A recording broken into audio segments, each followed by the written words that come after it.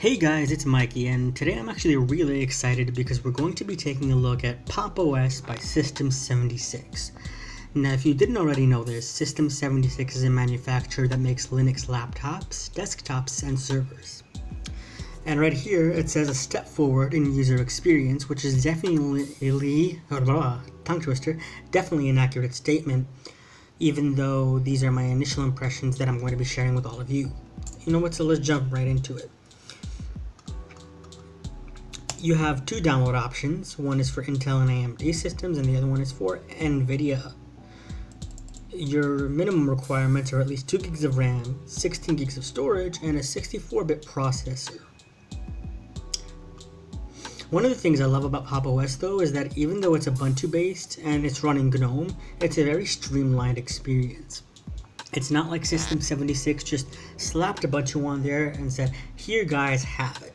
It's a very tailored experience and a very unique experience, I might have to add, because it's like, if you guys have used Elementary, it's very similar to that. It's just very well done, and like every little detail is like really just well focused on. Everything is like pure focus. So let's just jump right into it. This is my desktop. Okay, and let's see what apps it comes with. It does come with weather pre-installed, which is awesome. You know, like the little applet here. It comes with its own Pop Shop, which I think is a fork of the Elementary App Store, if I'm not mistaken, because it looks very similar. You'll have third-party Pop Picks. By the way, I love that name, Pop Shop. So you'll have Telegram, you'll see Spotify, Slack, Visual Studio Code, Signal, Steam for those gamers out there, Chromium for people who love Chrome but want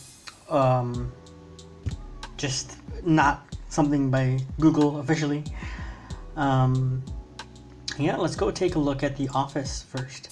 Now, these do not have like curated apps like Elementary does, obviously, because this is not Elementary OS. But it does have some, it does come packaged, like the App Store does have some cool, I think it's just like the regular Ubuntu store, if I'm not mistaken. It just looks different. Development. Bluefish is actually really, it's really a nice editor. So, I do use that from time to time, or I did back when I was learning and building. Let's see, system. Now, of course, this does come available. I'm not sure if it has GNOME tweaks available right away. Yeah, it does have GNOME tweaks, but I'm not sure if I installed that manually or it came with it. I believe, though, I did install it manually. You know, this is just where you tweak little parts of GNOME. You can install other themes, of course. Let's jump right into the settings. See what it comes with. Wow, I can't type. Now, I do love their artwork. What I will say is that a lot of these, like if you see these, though, where my mouse is pointing, it reminds me of art back in the day when companies are really creative and just this, like, they're very artsy. I don't know, it just reminds me of like an old-fashioned thing, but I love it. It's beautiful. Like the artwork here is like, wow. Like it's done with heart. And I feel like that's something that you don't get, like, you get it with Microsoft doesn't even, it's like very corporatized, it's like very professional and like just very bland, and these are just very creative. I love that. So yeah, I mean, these are the ones it comes with by default, and you can actually go to colors, you know, if you want just like a bland, you know, just a gradient or something. Customize notifications. I think this is just the regular Ubuntu settings, if I'm not mistaken. It doesn't look very different other than the theme itself. So what else can I show you guys? Note apps. I personally use GigaNotes, and it reminds me a lot of Evernote Web, to be honest, because it has a lot of You know, it has folders and subfolders, rich text, file attachment, and it has sync if you so choose. You can choose to work offline, of course, but you can't sign in with your Google account and create I think you can create a GigaNotes account if I'm not mistaken. So yeah, this is an article I'm working on actually. So yeah, it's a very good notes app. They have it available, I think, for Android as well as Windows and Linux. Well, obviously it's on Linux. They don't have it on Mac though, but they do have a web version, which is pretty good. It looks like the same thing, honestly. It just looks like this app is like a wrapper, to be honest, but I'm not too sure how to tell the difference. But that'll be for another day. So, of course, the Files app, it looks nice as well. It's I think this uses, if I'm not mistaken, the Paprius theme. Of course, you can download it manually from gnomelooks.org, and you can of course change the themes, but this is a really good file manager. I have like a pleasure using it and organizing my files and documents. For text, actually, it's kind of funny. It's very simple, but I just love the look of it. So you can go to text. I don't know, I just love the look of this text editor. And of course you can choose Markdown. How do you choose Markdown here? I did it before, now I can't figure it out. Oh, right here. So if you can you can go to Markdown. So I think it's right.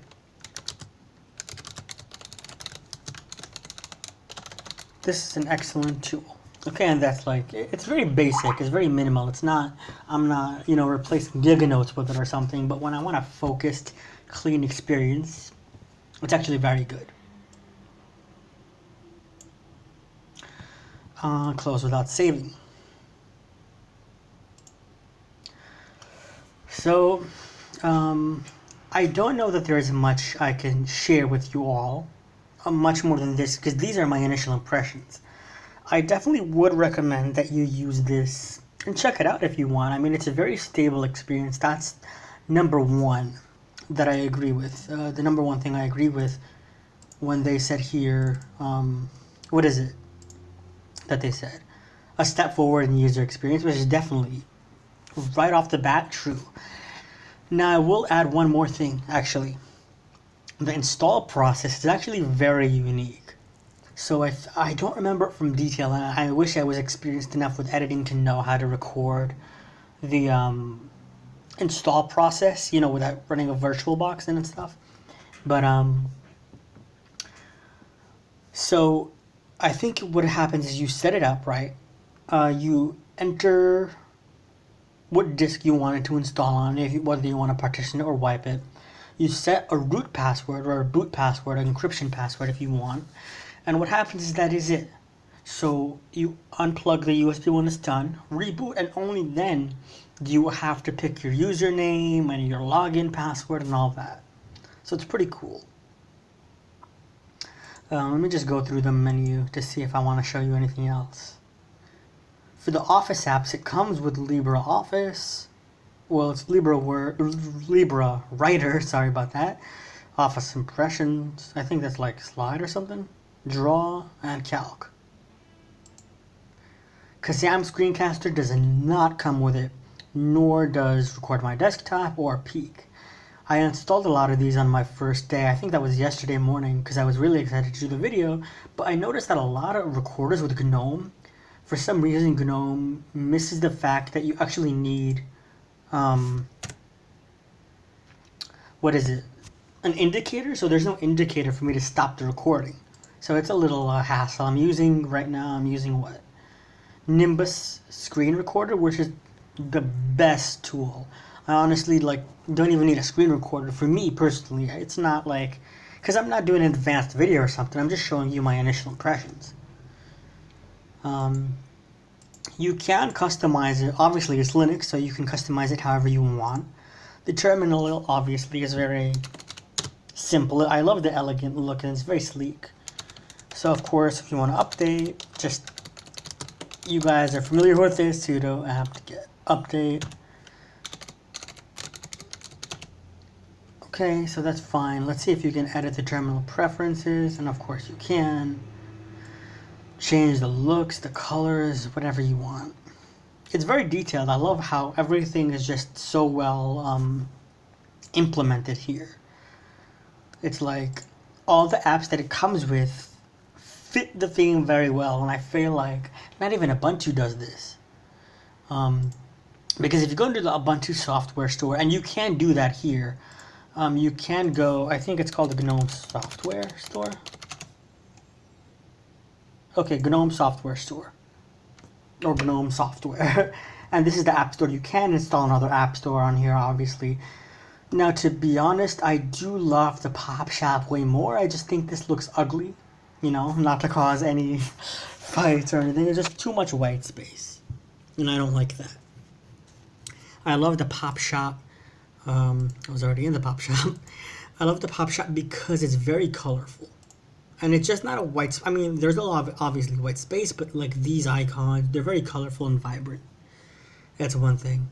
I did hear somewhere that you can install the Deepin Store, but I tried that and it didn't work for me. I'm sure there's a way around it. I just haven't gotten around to it, but the Deepin Store is definitely miles better at my favorite app store, to be honest with you, for a Linux distro. This is actually, you know, this and the Deepin Store are the best ones. To me, I never liked the GNOME software store or the Ubuntu software store. I don't know, whatever you guys want to call it.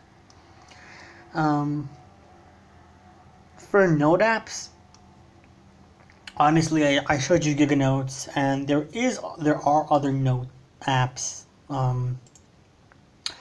available. Joplin Notes. Okay. This is like a very similar idea to Evernote and GigaNotes. It does sync with Dropbox, and it's cross-platform for like every platform, so Windows, Mac, and Linux. They do have it on Android and iOS devices. To me, I personally don't use Dropbox because they give you very little free storage, sorry. I do think you can store it locally if I'm not mistaken, but I'm the type of person who likes to, you know, start on my desktop and then carry on my phone, you know, if I'm on the go, but that's just me. It is free. I don't think there's a paid version of this, if I'm not mistaken. GigaNotes and Joplin are both free. What else? That's pretty much it, guys. I hope you like this quick review. Again, you know, let me know what you guys think. If you want, if you have any ideas for our next video, or if you have any suggestions for me to improve this video, and if there's something that you guys want to see. So, yeah, thanks for watching, guys, and take care.